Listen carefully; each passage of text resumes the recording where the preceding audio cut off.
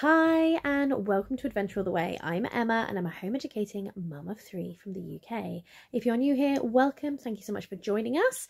Here we talk about home education in the UK and family life in a neurodivergent household. If you are a returning viewer or subscriber, thank you so much for coming back. I say this to you every single time, but your support means the world. So let's get into the video today. As the title suggests, we are talking about teaching children to read, specifically how I taught my middle child, Bessie, to read. Now, with my boys, it was reasonably simple.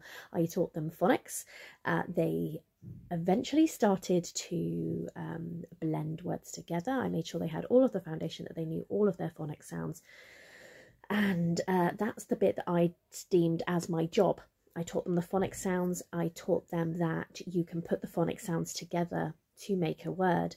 For example, there's k and there's a and there's t, and the names of the letters are C-A-T, but they make the sounds k, a, t, and together you can put them together and you can sound them out and they make a word. K, at, k, at, cat. So I gave them the tools. I taught them all of their letter sounds and their digraphs. That's 2 letter sounds together, like sh, for example, a s and a h. That's a sh together, as you know, because you can read. And so I taught them these things, and then when they started to blend them together on their own and get that that clicked for them without me pushing it, they just started reading, and they have progressed. Once they get the ball rolling, they have zoomed through. Albert is learning now. He's just learning to read now, and Charles recently completed a reading assessment that we have used since he was young to measure since he was about 7 when he really kicked off reading, to measure his progress, and he has consistently been 1 to 2 years ahead within a year of learning to read. So it's been easy, right? Bessie, however, was a different matter altogether. She could never remember phonics sounds. I would be like, what's this one? And she could remember maybe the first 6, which was S, A, T, P, and N, S-A-T, P, N. She could remember those, but the rest of them, they just fell out of her brain. Like they went in, danced around, came back out again. Didn't even go through the other side. She just couldn't get it. And for a while, I wondered if she was dyslexic. There is dyslexia in the family, so I wouldn't have been surprised. She's obviously autistic as well, so again, there can be some learning difficulties that come along hand in hand with autism, not from a learning to read point of view, but maybe understanding and processing information. I was just trying to work out how best to help her because she desperately wanted to learn to read. Oh, excuse me. But it came out as refusal most of the time, because she felt like maybe she was stupid, or she felt like she was never going to do it, so why bother? And it was all hard. And of course, we never did anything that made her feel like she was stupid or anything like that. We just kept encouraging her, and it was tough. It was tough for everybody. But she only really started. I would say she only started to make actual progress at the end of 2022, as she had been at a 5-year-old reading age since she was 5. And in 2022 she turned 8. That was in the March. She was still a reading age of 5. In the September she had a reading age of 5 years 9 months, and then in July last year, so 6 months later, she had the reading age of a child who was 8 years 1 month, and she was 9.5.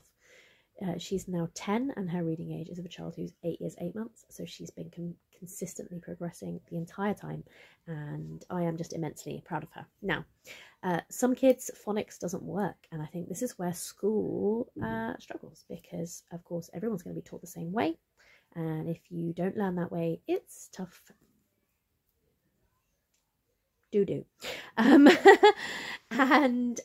So this is the beautiful thing about home education. Home education allowed Bessie the space and time to learn to read in her own way, in her own time.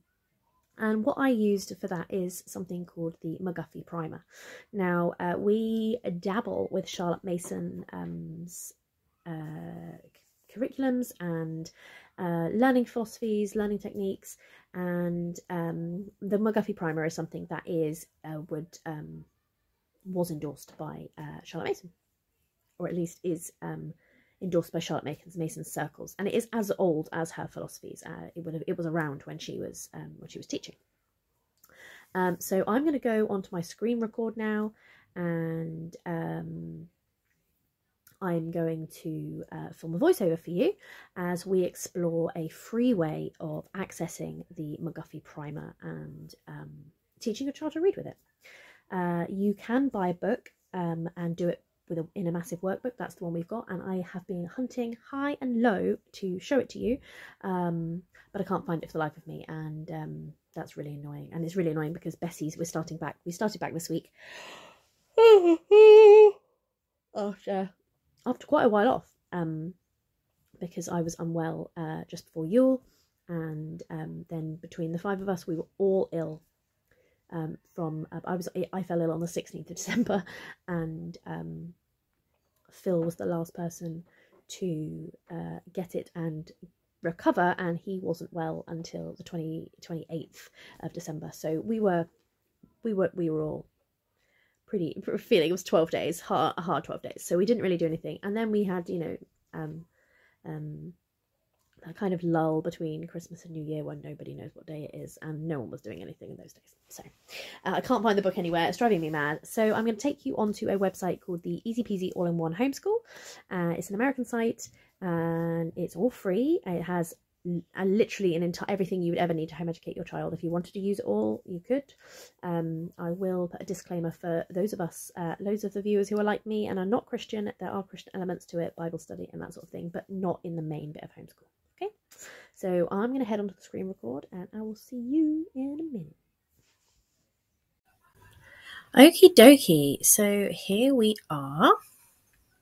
This is the Easy Peasy All-in-One Homeschool, and I found this very early in my home educating journey. I can't remember how. I'm not entirely sure where it came up, but here it is. And I've been dabbling with this site since Charles was very small. We used their preschool stuff, and yeah, it's been good. So obviously it's a Christian homeschool curriculum. You can ignore the Jesus-y bits. So let's just go down here. Where is it? I haven't used this in a while, so bear with. So we've got kinder writing. We don't want kinder writing just yet. That's going to be kindergarten. That's like year 1. Here we go. Sight reading, learn to read. Here it is. Okie dokie. So 111 lessons. And by the time you finish this course, you should be able to read easy things. And it suggests here like green eggs and ham. By the time we finished the McGuffey Primer, Bessie could read pretty much anything. So here we go. See, this is the book we've got here, and you can get that on Amazon. I think it's under £15. And yeah, so this is go on here, look, and it says, so your child should know all of their letter sounds before beginning here, and that is, a bur cursor. It doesn't ask for digraphs, just the main alphabet and what sounds they make. So that would be my first suggestion if you are struggling with reading. That just make sure they know all of their letter sounds first, A to Z. And if they know that the A says ah, and all the way to Z says Z, then you're good. You're golden to start this. Okay. So here we go. You can get an app as well. Here it is. Google Play or Apple Store, whether you're on Android or a whoopsie daisy. $2.89. That's not bad at all, is it? Not bad at all.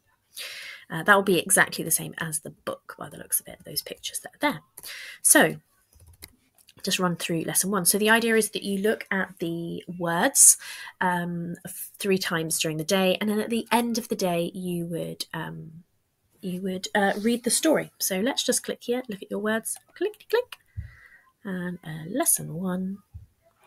So A, and you can, as you can see, it's quite a British voice, which I quite like. So click on it and it gives you the, apart from the and, that's very American, isn't it? So then we've read the words, we've gone through the words. You can always write them down and make flashcards if you are inclined to make flashcards. Here's a lovely picture of a rat, and this is the first story. A rat, a cat and a rat and a cat. That's literally it. So you can have it read to you, you can say, I read it, and then you can go back to the main lessons. Now, that works. So you are learning the words, they're memorizing the words, which is what reading is that you understand what those words are, and then you're reading the story. And eventually we go all the way down here, lesson 52. Read the story. You've had the words. They will be able to read this. Of course, there is some GCSE bits. We changed this as pagans. We changed the lords. So the lords, and then we changed the words so it says think the lords are nigh is how we read it as pagans, and then we said they can see and hear, and I actually wrote in the book, I changed the words, but my daughter could read those things, could read this by the end, and then we are now on the first reader. So she's doing really, really well with that, and absolutely loves it. Let's just go back. So there's loads of other things on here. There's history, art, there's language arts, there's maths, or math if you prefer. There's PE, there's music, there's science, social skills. There's even high school and AP if you are at that point yet. So let's switch back to the camera and we'll talk some more. So the website is allinonehomeschool.com, and you just have to go down in the little menu down here and look for sight reading, learn to read, and that's it. You are ready to go, and it's all free apart from this app or the book if you want to get those. Obviously they do cost money, but here you go. You just click on all of these things all the way through. Look, that's just what you do. There we go. And then lesson 1 in your new book, 53, will be the first reader. There we go. First eclectic reader, lesson 1, the dog. The dog ran. Starts off easy and gets harder.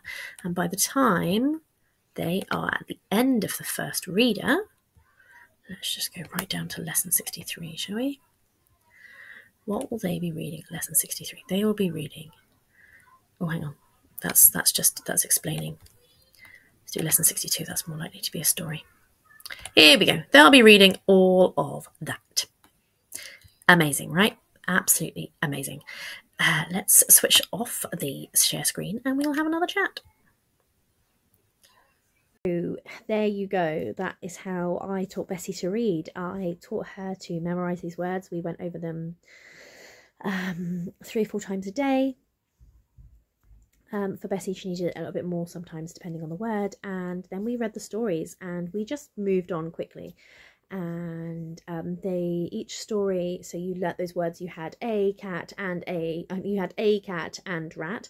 Obviously, those a and repeat constantly through the book, as they are, you know, that kind of word. But cat and rat also repeat for the at least for the first several stories, and then they are dotted in and out throughout the other stories as well. So they're constantly practicing them, and it just became a really, really useful tool for us. And whilst it took Bessie longer to learn to read, that was, I think, because 1, she wasn't ready, and 2, it took me a long time to find this. Once I had realised that this was working for her, it was like this. It just worked for her. So if we had started it maybe when she was 7, which is when I believe that at least my children, I don't really have an opinion on other people's children, but I believe that children should not really do anything until they're 6 or 7 and start things when they're ready around that age. I don't think I think that little kids should be little kids, and we should focus on other stuff until they get to that point. So for example, Albert is he's 6, he is almost 7, he'll be 7 at the end of this month, and we are now starting to step things up for him. He's now doing proper homeschool, home ed, whatever you want to call it. And yeah, so if I had started when Bessie was 7,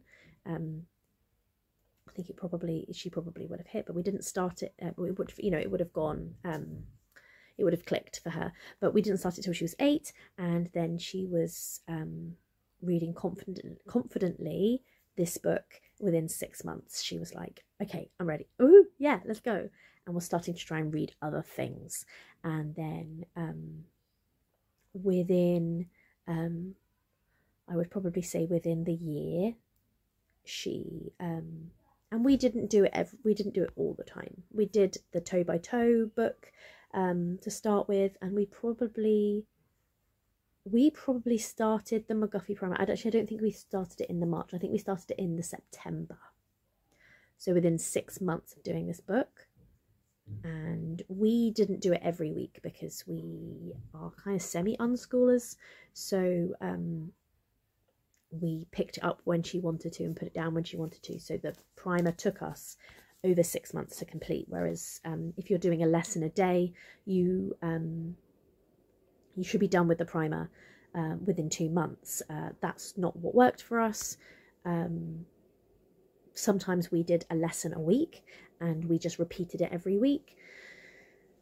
But just go carefully. Just go gently. Gently. Go gently. I truly believe that's what children need. They just need a gentle... they just need gentleness. And... let's see how you get on. I am here if you need any tips or help with this, and don't forget to write me in the comments, pop me an email, check me out on social media if you need any help with this at all, any encouragement. I am here. If you haven't already, please like and subscribe. I do a happy dance, something like this, every time I see someone like the video or subscribe to my channel. I do a happy dance every single time. And sometimes even the kids and Phil do it too, just like this. We will be sorting out a giveaway soon, I think, with a cousin of mine who is making some really cool resources, homemade resources on Etsy, and I'm loving her stuff. So we are still needing to sort out a celebration for 2,000 subscribers. My cousin Ashley was just like, hey, why don't we do a thing? So that's what we're going to do. I will see you very soon. We're going to get back into weekly content, and it's been great chatting with you about learning to read. Bye!